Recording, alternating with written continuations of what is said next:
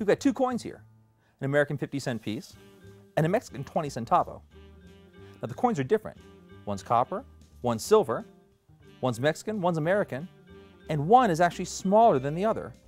You'll notice that the centavo is just a bit smaller than the American coin.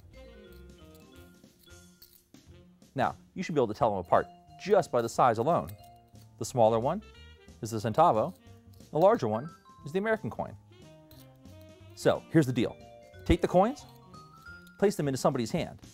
Tell him to take the coins behind his back. He goes behind his back. Tell him to put the smaller coin into his right hand. He'll do that. You say, that should be the centavo, right? He'll say yes. Have him put the larger coin into his left hand. That should be the American coin.